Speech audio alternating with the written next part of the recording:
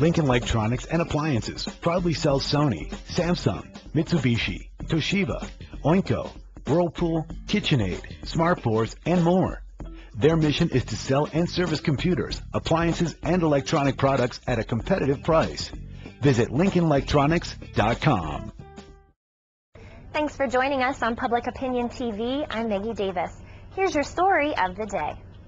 The borough of Chambersburg plans to extend its rail trail with funds promised by U.S. Congressman Bill Schuster.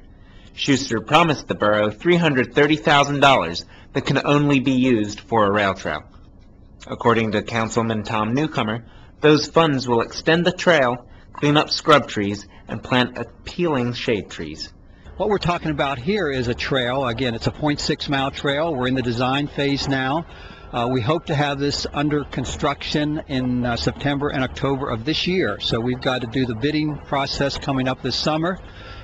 But the trail is one that is just another valuable asset as far as the recreational facilities here in the borough of Chambersburg.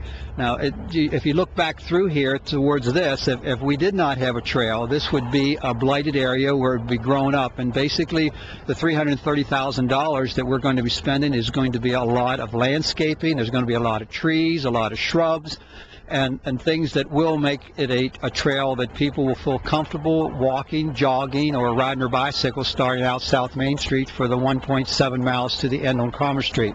We're looking at an offshoot just off to my right here, which is going to go down to South Main Street, and this is a borough right-of-way. Further south, we hope to have an offshoot there in the future that'll tie into Stevens School. Now, we're going to have to use different funds there also, but nevertheless, it'll give the children in the south end here a better way of walking to school instead of walking down around the corner there on South Street. They'll actually be able to come off of South Main Street on this trail here, onto the trail, and a walkway down to Stevens School. And this is something that has been thought about in the past, and hopefully we'll just continue the discussion and work with the school district, and hopefully in the near future also have this underway.